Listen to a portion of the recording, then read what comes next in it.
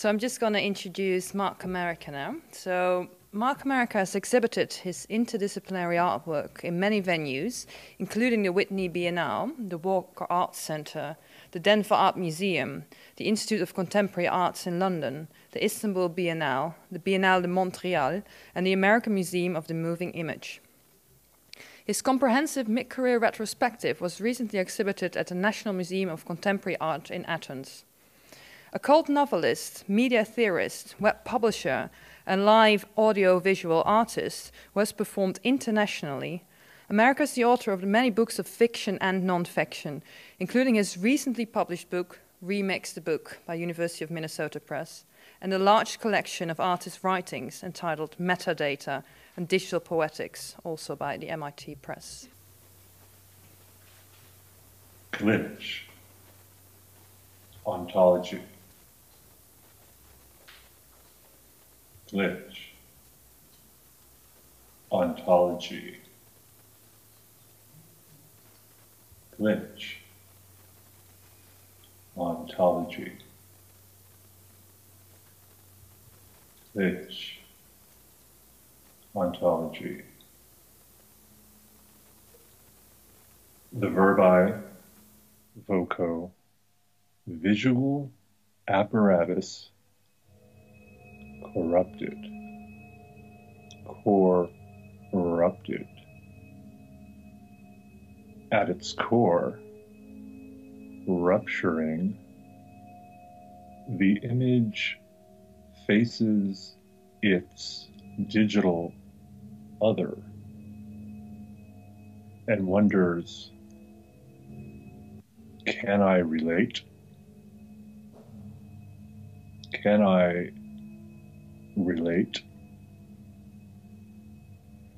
Can I relate to the other images intersubjectively remixing their stories on the go in auto-affect mode?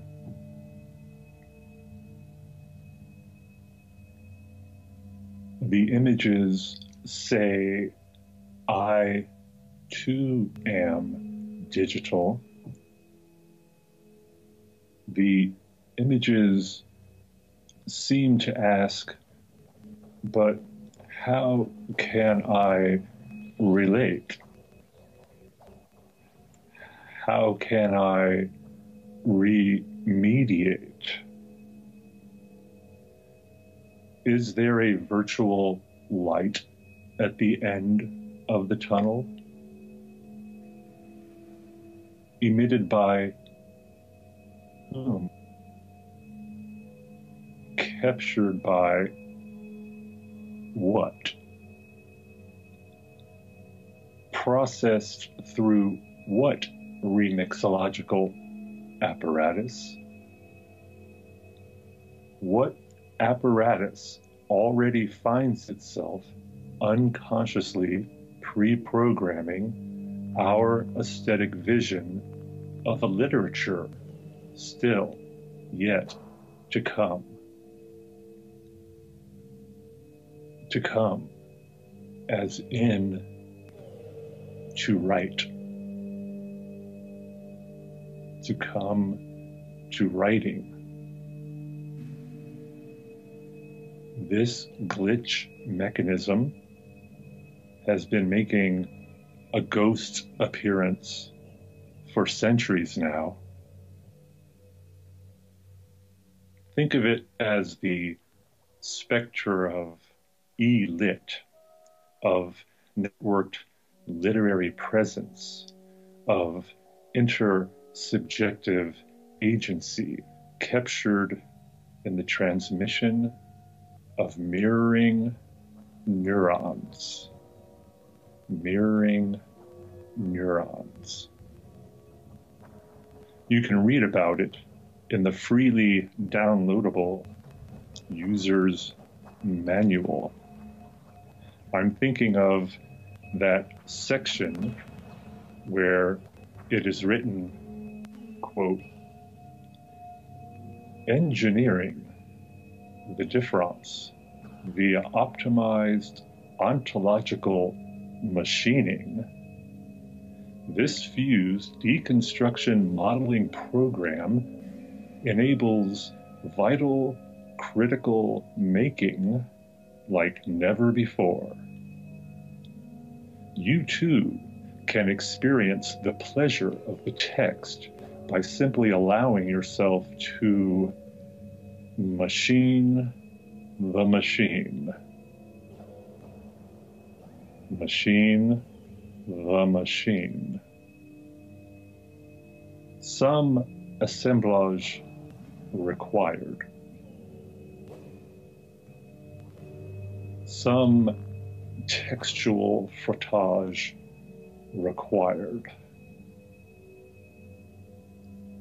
Rubbing these algorithmic texts together as if to generate some kind of heat and conjure up yet more digital images.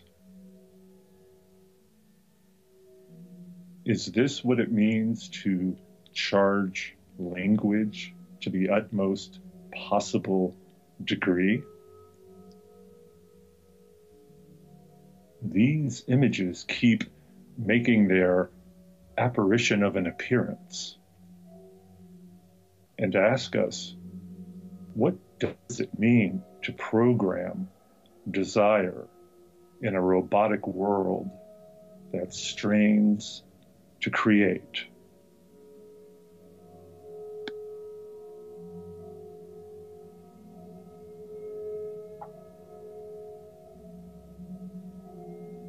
These too are the images of the world we travel through, the world of cognitive mapping and QuickTime virtual light stitched together as a glitch collage made out of the source material everywhere. And it was written, glitch is the soul in the machine. Everybody, please join in. Glitch is the soul in the machine. Together, glitch is the soul in the machine. Yes, glitch is the soul in the machine. Glitch is the soul in the machine, even as that same machine machines the glitch in its own image. And as anyone with a history of dead bodies lying in their wake will tell you, hacking that process is always already an inside job.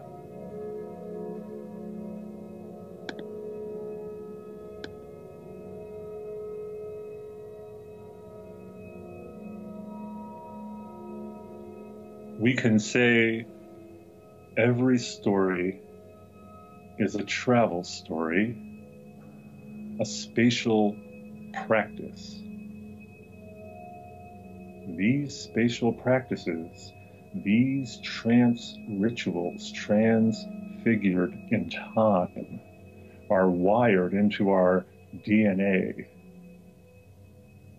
These interstitial rubbings, these moments of textual frottage, why is it so stimulating to me?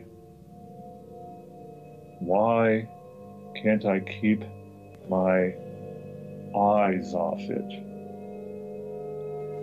Writing is the flesh I just can't keep my eyes off of. Writing is the strange attractor I just can't stop rubbing myself against. It's driving me wild, again, always, and I really can't stop myself. I just want to touch it, writing, to lick its outer edge, writing, and slowly, if it will let me, go in deep.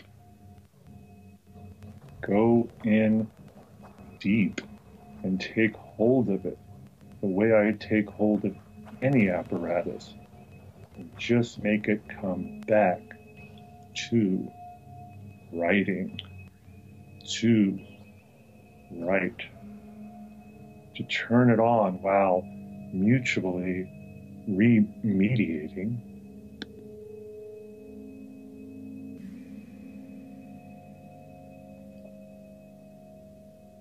A profusion of uncensored glitch markings that leave a raw data trace. The hand-coded smear of a glitchy markup language that always tells the tale of metadata, the tale of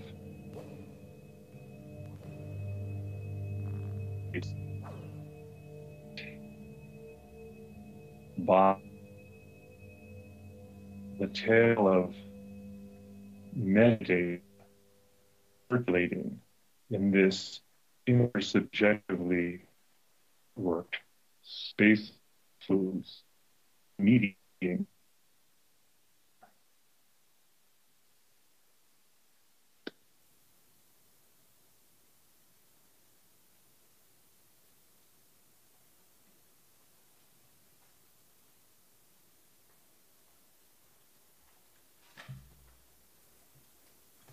Thank you, Mark. The video is now ended.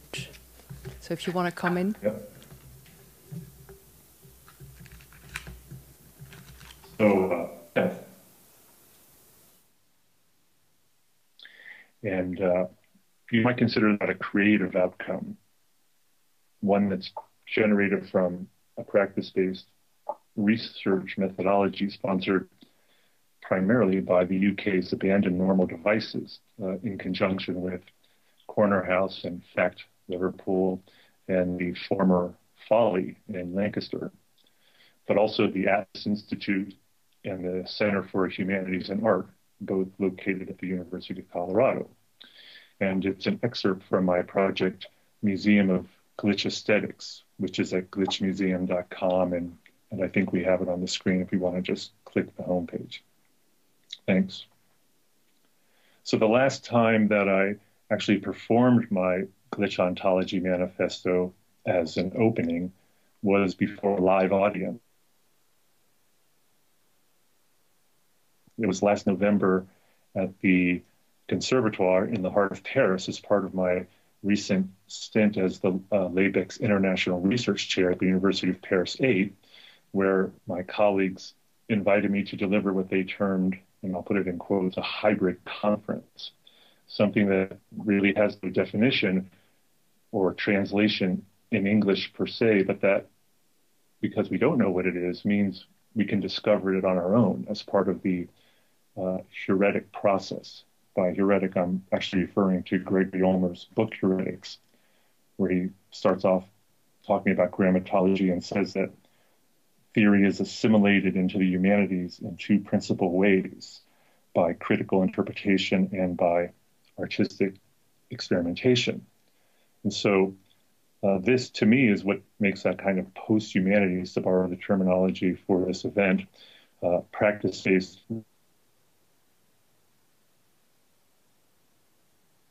The artist as performer, new media theorist, applied remixologist, maybe provocateur of radical pedagogy can creatively hack the institutional context they find themselves in, should they be, say, as in my case, a professor of art and art history, but who also, really out of necessity, is still the same underground fiction writer they've always been. See, for example, my 1993 novel, Coffin Chronicles, or the 1995 novelization or Songs of Nadaror. That novel is called Sexual Blood. So this hybrid conference that I was asked to give in Paris, it ends up as something like an embodied praxis, one that performs its theoretical agenda by sampling from whatever source material feels attractive at the time of composition and can be intuitively manipulated for aesthetic purpose, or if not purpose, then at least playfulness, or if not aesthetic playfulness, maybe what I mean is aesthetic fitness, as in the survival of the fittest, because it is an embodied praxis after all. So when I ended the reading of the Glitch Ontology Manifesto in Paris a few months ago, I didn't really segue into the next bit by saying, that's a creative outcome and it's one that's generated from a practice-based research methodology, sponsored by this unusual alignment of UK arts organizations powered by, as Anne likes to refer to themselves, the anarchic imagination, as well as these various academic units at the University of Colorado. Instead, after the video stopped playing and I had finished delivering the manifesto on the same stage that Berlioz debuted his Symphonie Fantastique in 1830, after everything had come to a momentary standstill, there was a long pause, we'll call it a pregnant pause, and I looked out at the audience and I asked, what else am I going to be able to remix? And the reason I asked that question is because this underground novelist in me, the one who transcribes his unconscious readiness potential into these morphing theoretical fictions across all manner of transmedia interfaces and digitally contextualized compositional environments,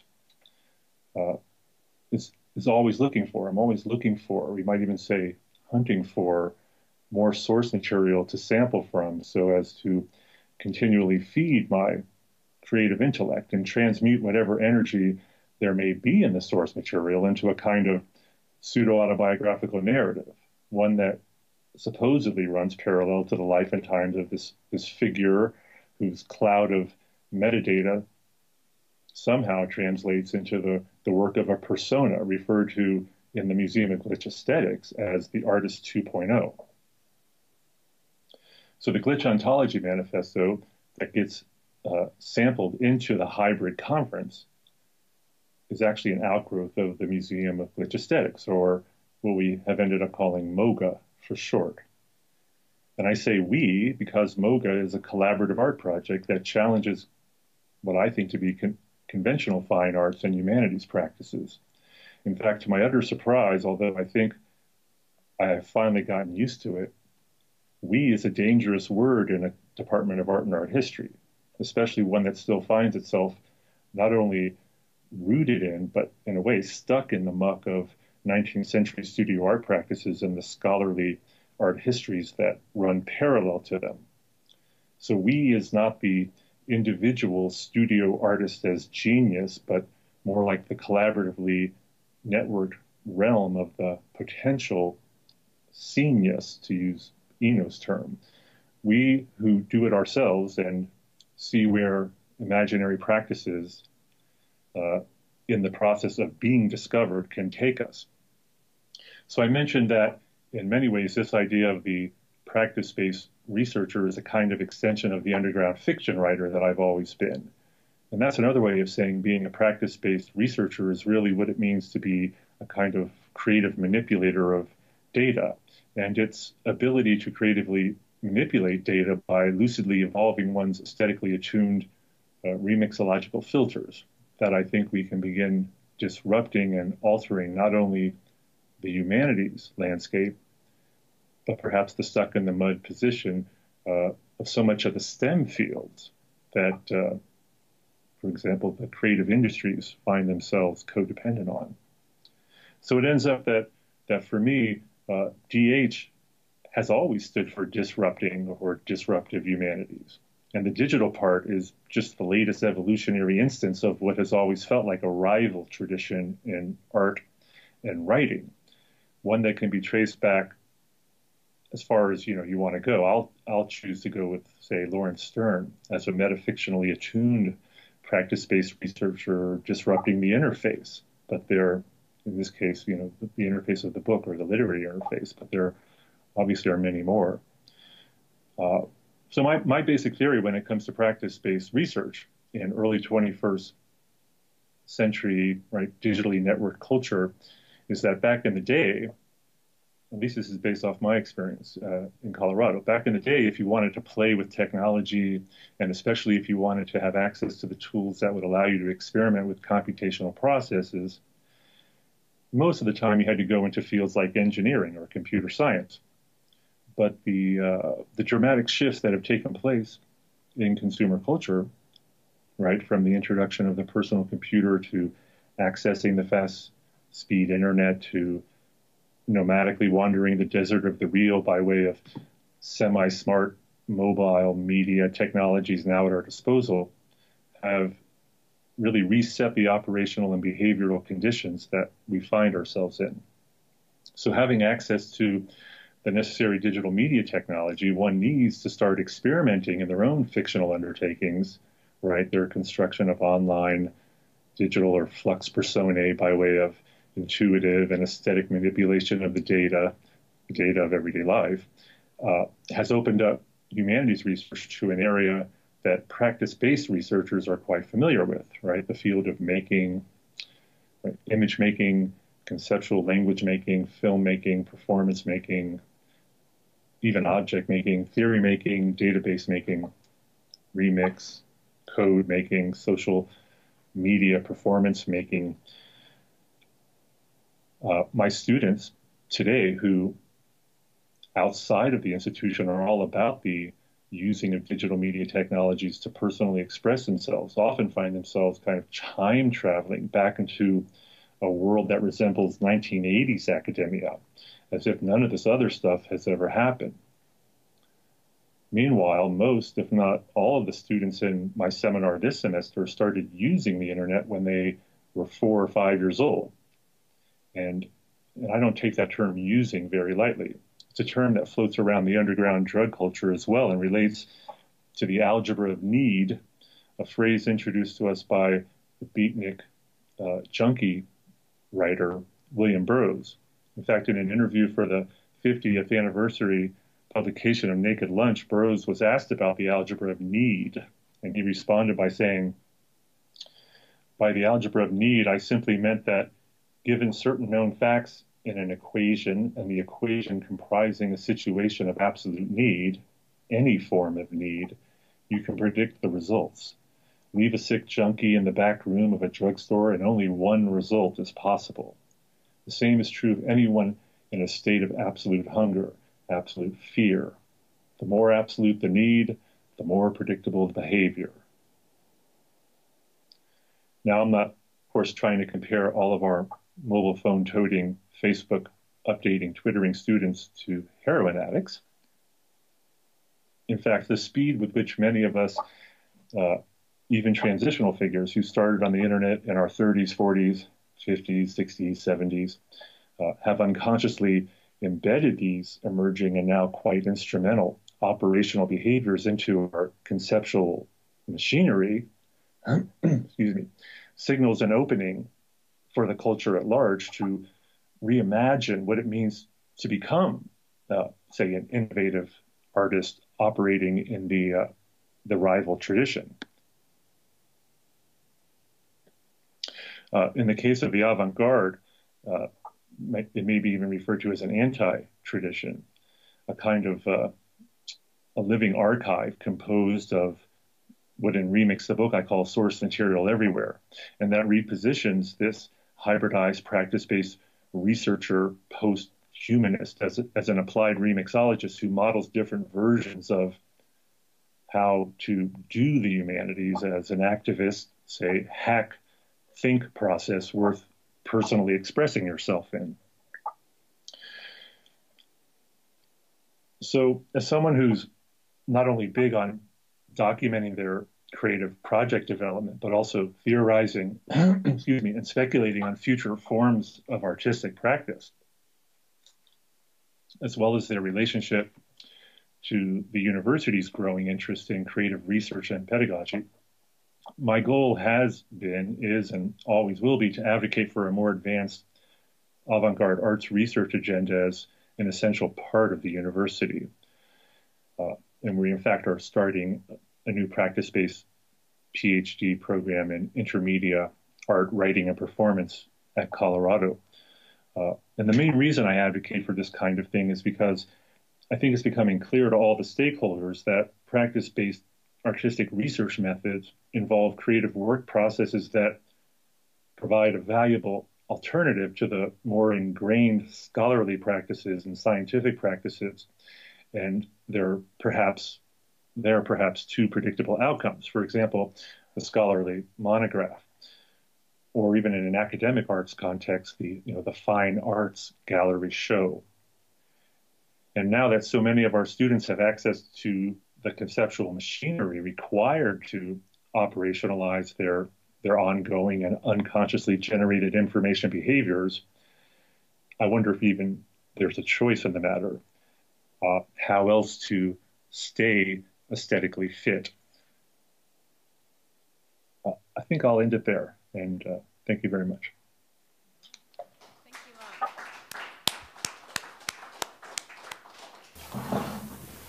So are there any questions for either Mark or Karen? Any ideas, comments? The idea of innovation has come up quite a bit, hasn't it, actually, today, which is quite interesting. Sort of redefining what innovation is today and new models, new structures to be able to deal with what innovation is and how it happens differently, which I think is quite nice. There's a few things that have come up, which is nice connections to make. Sorry, did you have a question?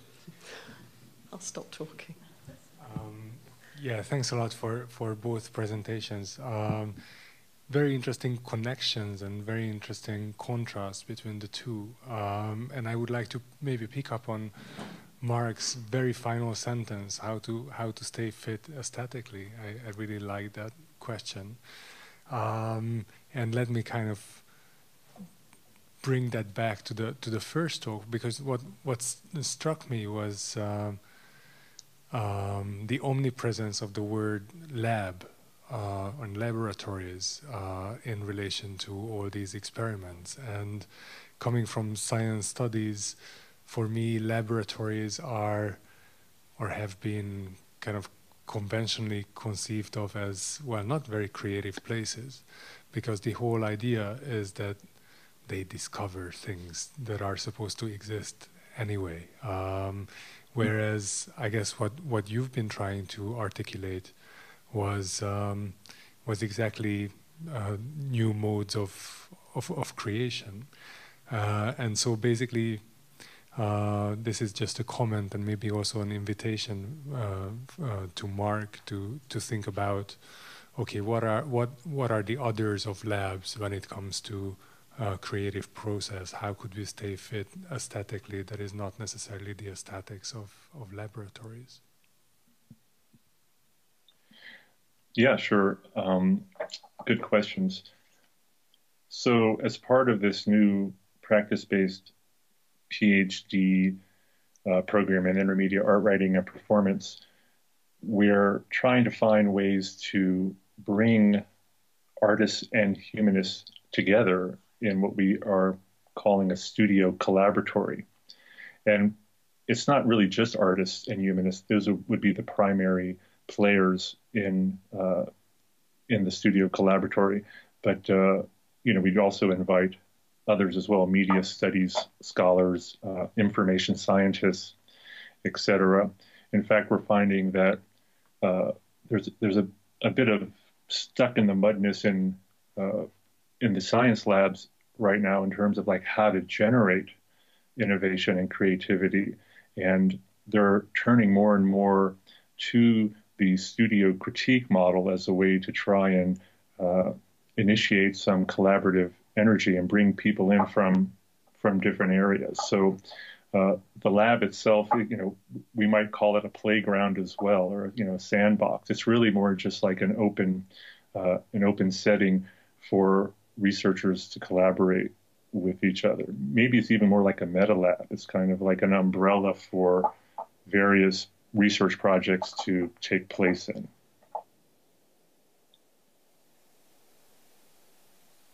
Just add to that, I remember turning up at the Visual Perception Lab at Liverpool University years ago, being really disappointed that actually it was just a room with some things on the wall, and didn't, and then actually went to see a visual perception a vision scientist in a different department, and he showed me some much more sexy looking equipment, so I kind of felt a bit more satisfied. But I think the idea of a lab, certainly within the arts, is kind of thought about as, you know, it's a concept, right?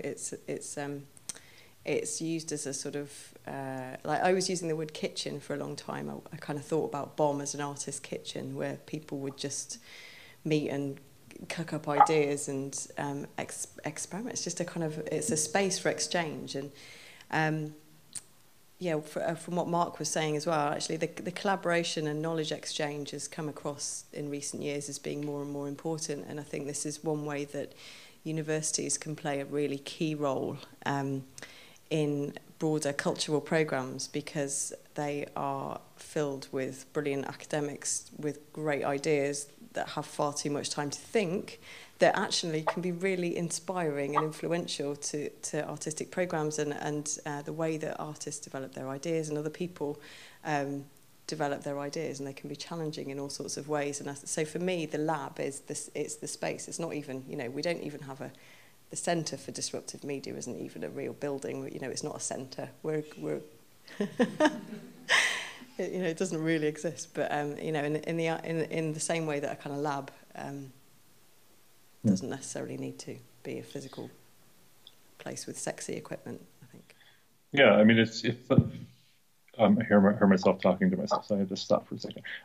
It's also a kind of you know, building on what Karen's talking about, it seems like a more fluid and hybridized concept of what a lab can be. So it can exist online, it can exist in modular spaces, and also, I must say, something that I've always been interested in my role here in Colorado is locating ways to bring it out into the community.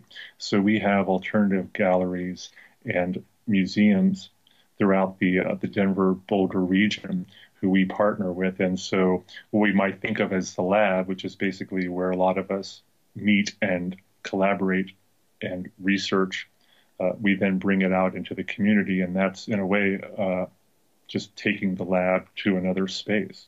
So it's really sort of hybridized in that way. You talk about glitch, which to me essentially means error, which sort of harks back to the old analog days. Why don't you go back to analog? And also, how does remix radically differ from postmodernism? Yeah. I was going to also mention, when Karen had talked about going to that other lab and finding all the sexy equipment there, one of the things that's kind of interesting from the perspective of I think, folks who are identifying with disruptive digital humanities, is that older equipment is in some cases sexy as well. One of the labs that we're collaborating with here in Colorado is called the Media Archaeology Lab, and there's lots of old computers and equipment, floppy disks, etc., around, and we're using those computers actually to investigate works of electronic literature and early works of net art in their native environments, right? The technology, the hardware, software that they were originally created on, and using that as source material to develop new work in. Regarding the history of remix, it goes way back, of course. That's why I mentioned, in fact, my own remix of La Trémonde's The Songs of Maldoror as part of, it was basically my second novel called Sexual Blood. The first one, The Kafka Chronicles, is kind of an elaborate remix of Metamorphosis by Kafka as well. If you read La Trémonde's The Songs of Maldoror, you'll realize that he was very much a plagiarist. He said that plagiarism was necessary and that progress depended on it. And so he was pulling from a lot of the Goth Lit and other scientific manuals, etc., of his time. I mentioned William Burroughs in my presentation and the Algebra of Need. Of course, Burroughs, with the painter Brian Geisen, was responsible for having started the literary cut-up. You can look at the way that the Cubists We're integrating material elements into the paint, like chair caning or newspapers, etc., all the way through, say, well, Situationist to Tournemont, of course, was part of the history of remix as well. So remix appropriation methods have a long history. And so I'm not trying to suggest that there's anything particularly new about the idea of remix. In fact, if you look at the Open Humanities Press book that I created in conjunction with Gary and the other editors, you'll see that I'm suggesting that it's actually co-evolutionary. It's like it's part of who we are, and it goes all the way back to the beginning in a way. Like we're all born remixers is the way that I put it in Remix the book.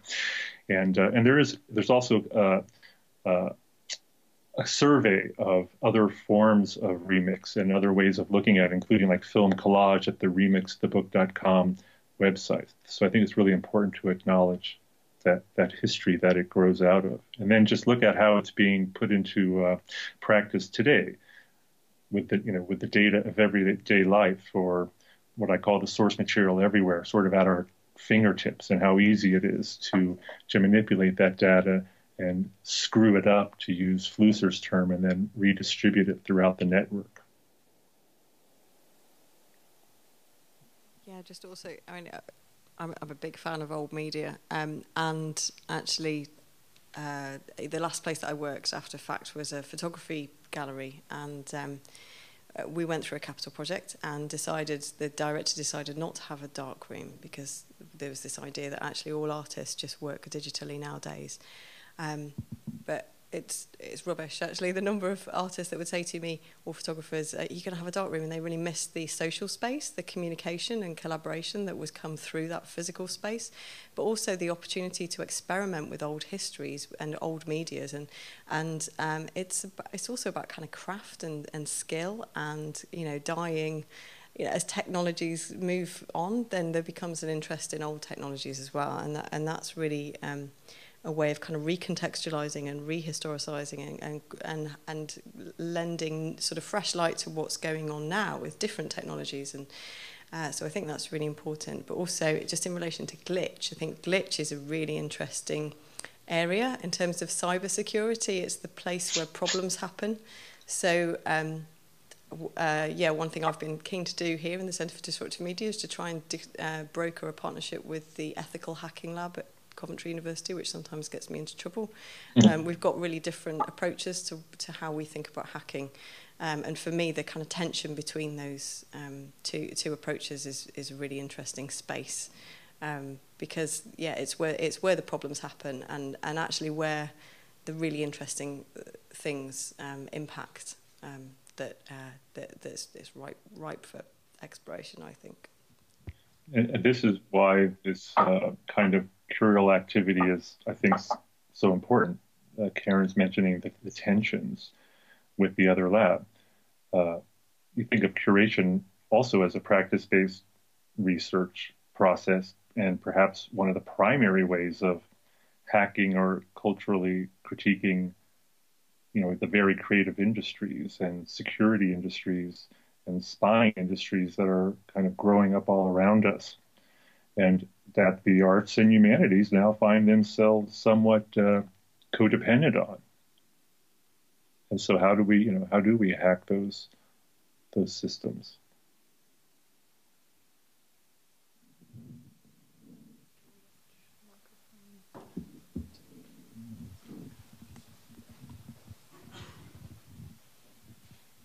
Hello. I'm having some trouble formulating this question, really, but I'm not quite sure. It might come out a bit vague, and I'm a bit wary of stepping on science studies kind of territory. But I'm just concerned about the kind of creative destruction of the humanities and the kind of new model of knowledge production based on fluid, non-existent laboratories of interdisciplinary, etc., etc.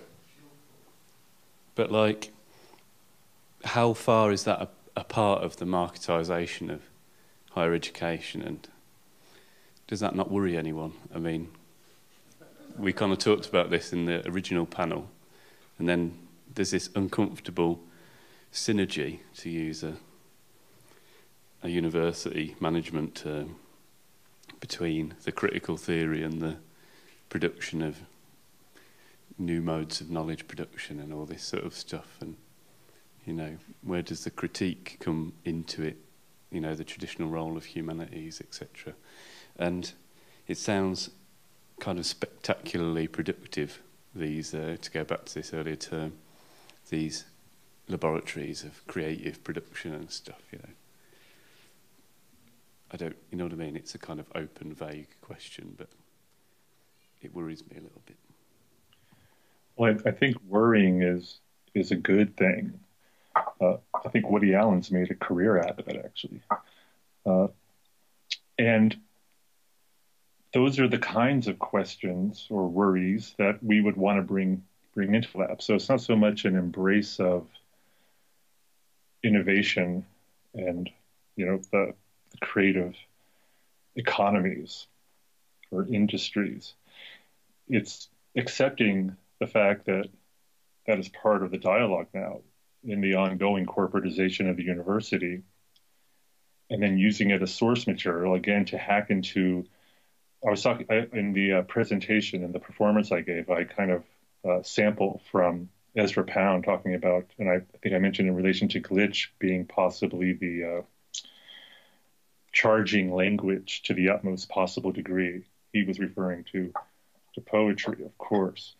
But, you know, so to be aware of Pound and to be aware of his writing, for example, and his theorizing as an artist, and then to sample from it and bring it into performance, and then to bring that into a hybridized, fluid, yes, interdisciplinary or intermediate lab setting within a university that invites artists and researchers from many different backgrounds to come in and address these questions and to address these worries and to anticipate where the questions are and the future worries are going to be is something that I think is quite necessary. It doesn't necessarily mean that everybody who identifies themselves as an academic artist or a humanities scholar has to actually do that, or be, you know, as just a mode of survival. These things can coexist, but they do need to coexist. It's not that one is less relevant than the other, and in fact, they work together. It's kind of what I'm getting at.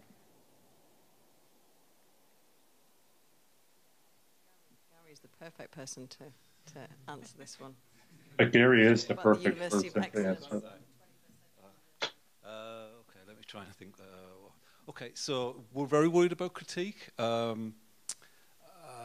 But if we, I mean, you know, Karen started off and she's talking about Marx and things, but if we'd have said, you know, it's the Centre for the Study of Marx, or it's the Centre for the Study for Dialectical, you know, Hegelianism or something, we'd have lasted about 2 minutes, or they wouldn't have let us set it up, or whatever. You know, and partly one of the issues around critique, and it kind of goes back to what Sarah was saying, is about finding little spaces and niches. One of the things people would say theoretically about critique is it's kind of too oppositional, too obvious. You can kind of, you know, you're just standing yourself up there as a target, and they're going to get you. And it's harder and harder to have spaces for critique in the universities. It's trying to find a space in the university where we'll get away with some of this stuff. So yeah, they're going to put pressure on us for targets and finances and things, and it's the same, you know, there's less funding for the arts and art centres. But can we come up with something that's kind of going to have that double role? So it does have a space for entrepreneurialism and the kind of creative and cultural entrepreneurialism that Karen's specialising in, that Sarah was talking about in like scholars, entrepreneurs. For example, I was in a conference in Mexico, and that was on critical management studies. But they were saying because Mexico public funding is not really great and doesn't survive very well, so they have to kind of work as entrepreneurs to just do interesting critical work. But their argument is, well, why does entrepreneurship have to be just associated with the right? And why let them have, you know, the Conservatives let them have that space? Can we not do something interesting with it? So at least they're kind of trying. So we're doing that. At the same time, we're trying to engage with as Karen was saying, different forms of economies, different forms of operating things. It's trying to do both. The problem with it is yeah, it's not simple. It's not without ambiguity. It's not without paradox or contradiction or any of those things. So, but you know, we're not going to find a space that isn't, or it seems very hard. Hello. Hello, Mark. It's not Gary anymore. Sarah. I found myself really relating a lot to what you. I loved your manifesto, and was really listening hard to what you were saying about writing, because I was talking a bit about that myself, coming from somewhere very connected and also very disconnected, I think, in relationship to you, particularly a kind of feminist history of debates on writing, going back from Haraway to Sisu, etc., yeah, where writing embodiment, writing situatedness is an issue, it's a burden, it's a strategy. And then I was trying to connect the glitching and writing together, and wanting to hear a bit more about that. And if glitching is a kind of writing, I guess what I want to know is, where's it happening, where's it coming from, and what does it want? I guess I'm referring to what you were suggesting about the connections between system, cybernetics, and fiction. Your canon of fiction, I recognise, but it's gendered. So where does the glitching happen in relationship to system, in relationship to not so much author, but authority? Yep, great questions. If you may not be familiar with my '97 work, Grammatron. It was out there before Web 2.0, and it starts off with the word écriture, and then it goes to a creature, and then it moves into a writing machine. And so it's kind of a reading of Sisu and Derrida's grammatology, but it's narrativized, I like to say metafictionalized, within what at the time was called hypertextual space, soon to become net art, as they tagged it. And so that's kind of where my connection to some of the French post-structuralist writers and trying to find ways, for some sort of textual frottage between the different texts and seeing ways to remix them within a new media context started taking shape. It was soon thereafter, say the third part of my net art trilogy. So Grammatron was first, Phoneme or Phone Me or Phoneme, depending how you pronounce it, was second, and Film Text was third, and that was actually commissioned by the ICA and PlayStation 2 as part of the How to Be an Internet Art retrospective that I had, I think it was in 2001, 2002. And soon thereafter, I was invited to a few places to actually perform film text, which I thought was a net artwork. So performing, I wasn't quite sure what that meant in terms of the invitation.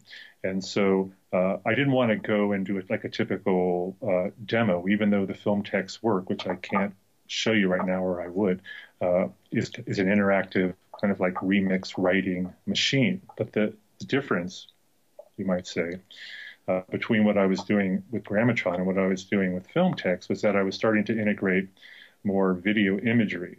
And so as a part of that invitation to, or as a result of that invitation to perform film text, both in Switzerland and in Japan, I decided to get into what was then developing as live audio visual performance, or what we were calling VJing, right? Video or visual jockey performance. And it was during that time of traveling and experiencing different levels of memory and remix and accessing or capturing source material wherever I was and remixing that into each successive performance that I started getting into the idea of developing the idea of image écriture, something like an image writing, but again, looking at it from a practice-based research perspective, taking some of the ideas of writing out of the body, but using the source material that I was engaging with and capturing as part of the tour, right? Every story is a travel story, a spatial practice. And so the more I did that, the more I saw the interaction with the technology, with the network and with my laptop glitching images. And I found that quite interesting. And so then it became an instrumental part of my developing artist theory of image écriture, which I develop in the first section of Metadata, which is a book I published in 2007. So that's how I kind of bring it all into the writing, live performance, image mix. I'll take us back to the space concept. As a digital artist myself, I find working more and more into the cyberspace rather than the physical space, even though I'm almost graduating photography, which is happening in the physical space. My main concern is that by working more and more in the cyberspace, I tend to relate or be members of communities that live there, and of course living in the physical space that creates a gap, let's say, within me, which I'm trying to fill. And both of you talked about spaces that you are creating or will create, and I'm wondering how can these spaces answer questions as this one, because it is inherent to the digital apparatus to live in the cyberspace. How can we bring that to the physical space? And I don't know if you're familiar with, well, there are many artists working in that way that bring objects from the one world to the other, or the New Aesthetics blog from James Brittle. Yeah, that is my personal concern, to be honest. Well, first of all, it's great that you're digitally connected at university, because when you leave, you're not going to have anyone around you unless you do link up with a space like BOM.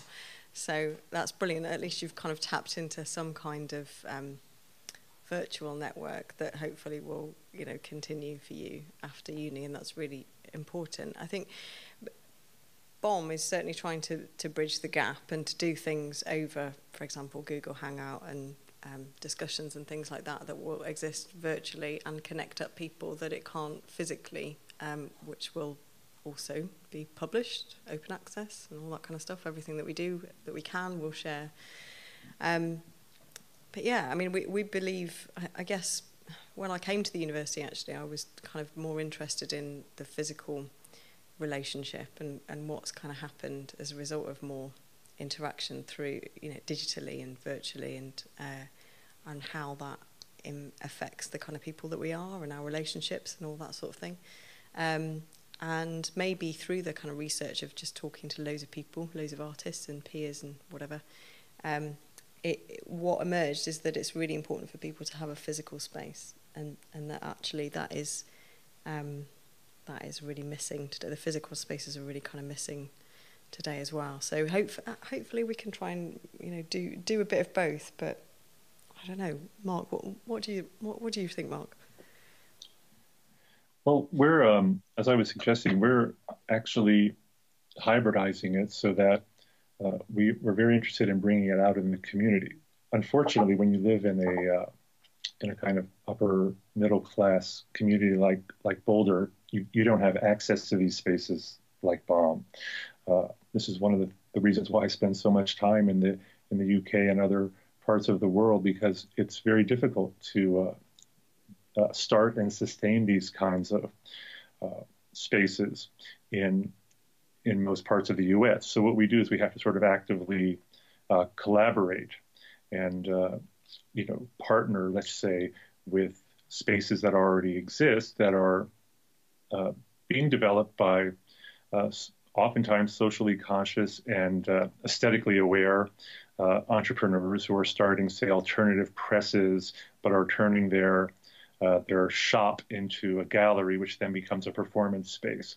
And so through performances and exhibitions and partnering with events that take place off the campus, but then also partnering with alternative, say, digital or electronic sound festivals that take place within the region, and having them come into our seminar space or into our black box space and bring folks from the community who are engaged with the emerging, social media network environment, and bringing them into our spaces on campus, and then turning them on to the kinds of research that we're doing, which sometimes is actually quite simpatico. I think you really, it takes a lot of work to do that, of course, because it takes you away from your research, because you're actual, developing and, say, loosely finishing your outcomes so that they can get out there. But it's definitely worth it, because what you're doing is you're building this community that exists both, in person and online. So it's kind of worth it, actually. I think we need to stop there. So I'd like to thank all our fantastic speakers of today, and I hope we can give them a big final applause too.